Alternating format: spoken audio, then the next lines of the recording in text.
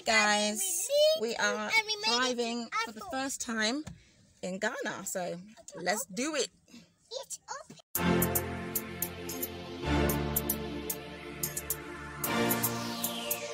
Smobby! Dream that got me on. Starzy. Oh, white family music. I'm going back to where I belong. You're the reason why I'm singing this song. Boy, I did you no wrong, but you broke my heart.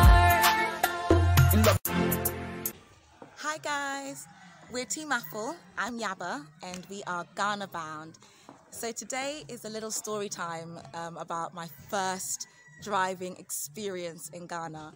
So as you saw from a previous video, I got a driving license from the UK. It's like an international one, so you can drive in the selected country for 1 year.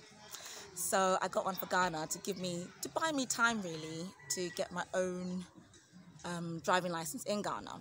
I'm really independent. I like to just be up and go, take my kids here, there, everywhere. For Sam and I to like just go have like a meal out. I don't always want to be Ubering.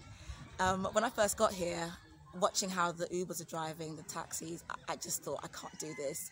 Like anxiety just overtook me, and I thought it's not my driving. Well, that's a matter of opinion, but it's not really about my driving or my confidence of driving. It's more about what the other drivers are doing, what the people on the roads and walking across you, the hawkers, the people selling stuff. It's a lot. So hubby made a suggestion. He was like, look, just take the kids in the car and just drive around the corner.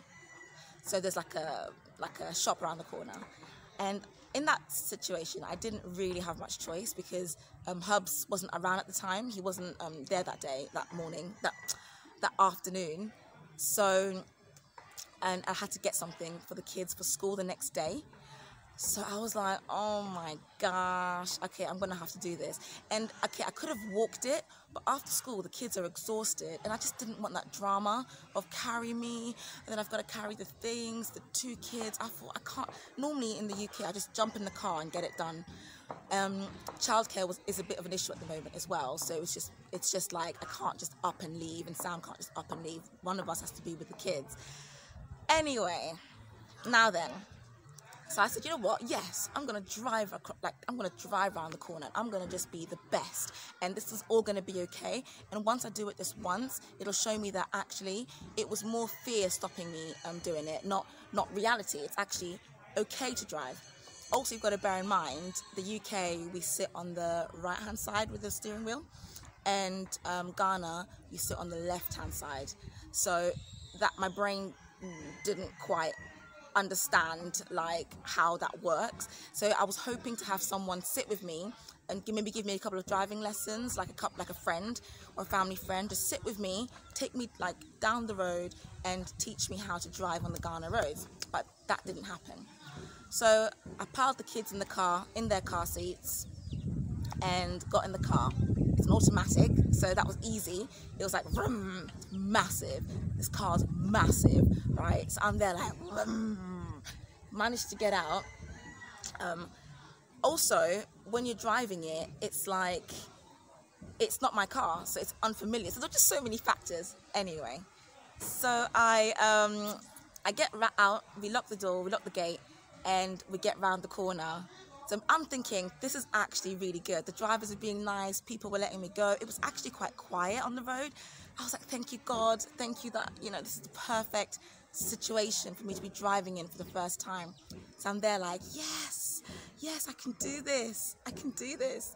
And then the engine just goes, Now, me being an experienced driver, I just quickly, pull into the side of the road, and I'm like, I call Hubs. I'm like, Hubs, the car's just died. He's like, what?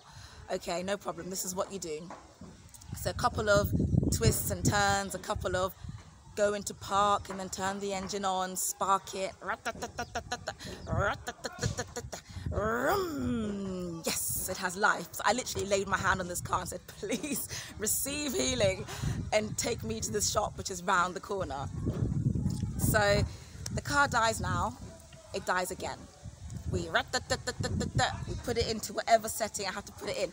This car comes with terms and conditions, okay? It doesn't just drive, apparently. Anyway, we try again. And he's like, it should work now. Okay, great, okay. I'll trust you on that, mate. So I'm driving, I get to the shop, which I was like, hallelujah. And me and the kids buy what we need to buy. And I come back into the car, everyone's clicked in, we're good to go. Will it start? Do you think it'll start? It started. So it started. I was like, yes. And as I come out, I kind of know my way home at this point. I'm like, I got this. So I leave the shop, and I'm driving, I join traffic, and then there's this car parked right on the side of the road, on the right side of the road as I'm driving, and I misjudge the distance between me and this parked car, and all I hear is a slap, pop, clap, right? And I'm like, oh my goodness. I didn't say goodness, I said another word. I was like, oh my goodness, right? And I then park in front of this car that I just hit. I hit his wing mirror. Oh Lord, even just the thought of it is like, what were you doing? And I don't do, even in the UK, I don't do that. I'm so aware. The issue was, I was sitting in my brain on the wrong side of the road. So the massive part of the car, the front of the car, is on this side. But I'm used to it being on this side. So I was being spatially aware for like the wrong side of the car basically. And I hit this guy. Ooh, I was scared. And I had the kids in the car, right? You know, like when something happens on the road, you never know the kind of driver you're going to meet. Whether they're going to be like, what do you think you're doing? Look what you done to my car. Rah, rah, rah, rah. So I get out the car now and I go to the guy. I'm like, I'm so sorry. And because I had my mask on, right?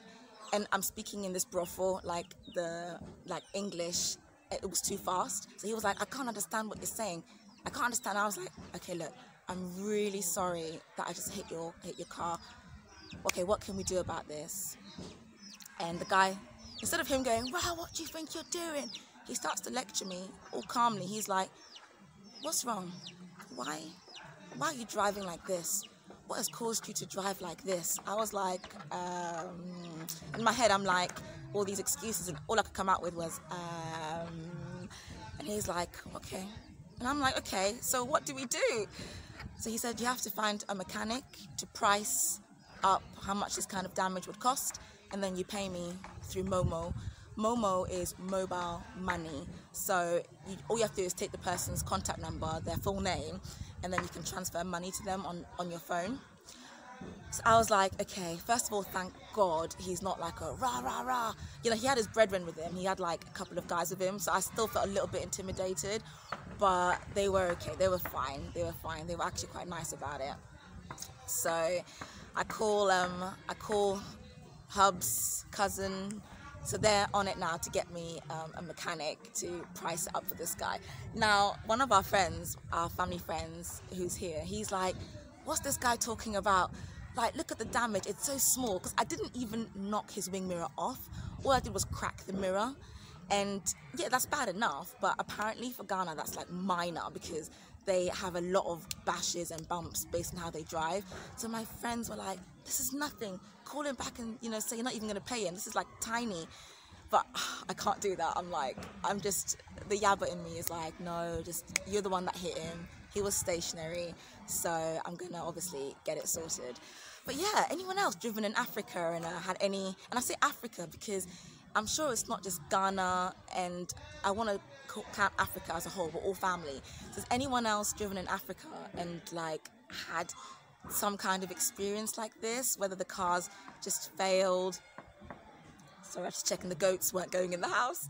The cars just failed, or you've been hit, or someone's hit you. Anyway, it majorly put me off driving ever again anywhere. But I've been advised, Hubs was like, look, take a nice deep breath and just get in the car again and do it again and just try again. So I'll let you guys know how that goes. But yeah, comment below based on your experiences, any thoughts you have on mine, and please keep watching and sharing, because I got, oh my gosh, I got so many more story times and little vlogs and stuff to come and show you guys. We really want to show you what life is like over here for us. So yes, thank you for watching and speak to you again soon. Bye.